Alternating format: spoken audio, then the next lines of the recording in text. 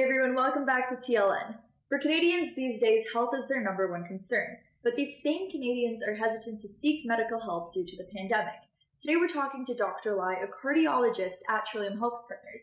He'll be talking to us about how the cardiology unit has adapted and, of course, encouraging Canadians to continue to seek help. Thank you for having me here. I'm so happy to be speaking to the TLN community today. Absolutely. We're so excited to really get some insight because I think on the news, a lot of us have heard a lot about COVID-19, but there's been a lack of focus on a lot of other health issues that a lot of Canadians do have. So first off, just talk to us in the cardiology unit. How has the day-to-day changed since all of this started? Yeah, it's interesting, Camila. I would say that as a cardiologist, the core of what I do in terms of, interacting with patients and their families, diagnosing, managing, treating cardiovascular disease hasn't had a profound change through the pandemic. I still do all of that work. But of course, what has changed dramatically is all of the features around providing that care. So where I provide care, how I provide care. So for example, now instead of going into my office to see patients, I would say that 95% or more of the care that I'm delivering is through virtual care models. So either through, video conferencing like you and I are doing now or over the phone. So that's been a real shift. And then, in terms of the work in the hospital, that also has changed quite dramatically in terms of how we're delivering care, and that's obviously because we have to always be aware we're in the hospital. We may interact with patients who do have COVID-19. So we always have to have that, in the back of our minds. And we have to deliver care in a way that's going to be safe, keep ourselves safe, other healthcare workers safe, other patients. And on a personal level, keep our families safe. This is, the first time many of us have experienced working where, there's fear of, what we can bring home to our families. So now when I work at the hospital, I have a totally separate entrance and exit than the rest of my family from our house. I wear scrubs only. I have a whole protocol in place to make sure that my patients and my family are safe through this period. So that's been a real shift in the day-to-day. But gratifyingly, I have to say my work as a cardiologist in terms of the core tenets of what I do has been able to continue, fairly unchanged through this whole pandemic period. And do you find that a lot of your patients are afraid to go into the clinic or to go and get a checkup? Because I think that's obviously a big concern for a lot of Canadians. Yeah, for sure, Camila. When I've been speaking to patients over the past weeks, they've expressed that to me, of course. And I think that's a natural response to all of the information that's out there. But what I say to my patients at this point is, we are really well into our experience with COVID now. We're 9-10 weeks into the experience. And so we really have very robust protocols in place at this point in terms of delivering care safely, be it through our offices or through the hospital. So I really tell patients, please don't hesitate to seek care if you need it. We will make sure that we are providing care in the safest way manner possible, and so they should seek care if they feel that they need it. And when it comes to the actual pandemic, when you started hearing about it, did you anticipate that it was really going to affect us at such a global scale?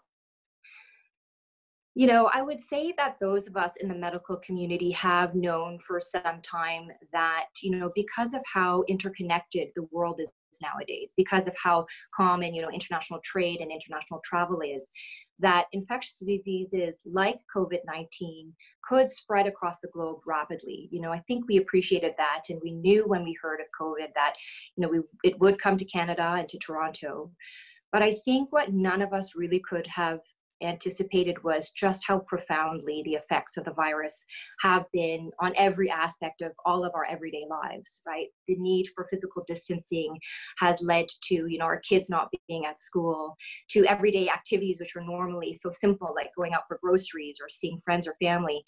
That's had significant limitations. So I don't think any of us would have anticipated exactly what life with COVID was going to look like until we experienced it just along with the rest of the world.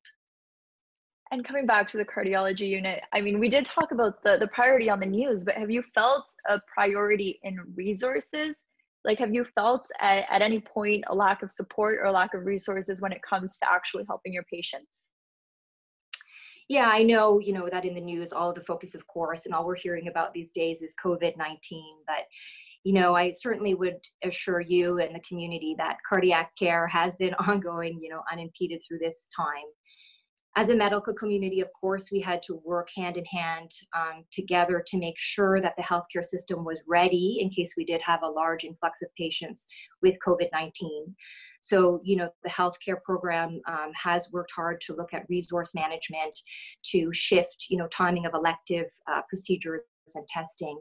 But really, acute cardiac care has been able to continue unimpeded. For example, our STEMI program, which is our program where we take patients who are having heart attacks directly to the cath lab, that's continued on a 24/7 basis, unimpeded this whole time. We've been able to continue, emergent and urgent cardiac surgeries and make sure that patients aren't, haven't had to wait for that. So we have had the resources to continue all of that acute care. And then, I would say that part of that has been the support that we've had from the community as well. Our ability to care has been so enhanced by our community partners. We've had so many people reach out to provide assistance, from supplying PPE to, retooling industry in some circumstances to produce PPE or to produce hand sanitizers, even, simple things like coming to drop off food. So working with our community partners, we really have felt supported and gratified by all of the support that we're receiving. And because of that, we've been able to continue, a high level of care. And for all the patients back home, there's a lot of viewers that obviously, unfortunately, do have cardiac issues, or they might find themselves in a situation where they need help. Do you have any advice or any recommendations for them when it comes to whether they should go to urgent care or an emergency room, or who they should get in touch with when it comes to cardiac issues? Yeah, thanks for asking that, Camila. I think that's a really important question, and something that I really want to highlight, to the community, that, we as healthcare workers and the healthcare system stands ready to serve the community. If patients are having any cardiac concerns or any other health concerns, they should feel comfortable and supported to reach out to their healthcare provider. And then, if they're having symptoms that they feel they need emergency care for, they should please not hesitate at all to seek out the care that they need. Be that through calling 911 or coming to the emergency department. As I said, we really have our systems in place now to ensure that we're going to care for patients with the highest degree of safety possible through the pandemic. Amazing. Dr. Lai, thank you so much for joining us for all of this important information. And of course, thank you for all the work that you and all of your colleagues are doing for the community right now. Thank you so much, Camila, and thank you again for having me. It's been a pleasure.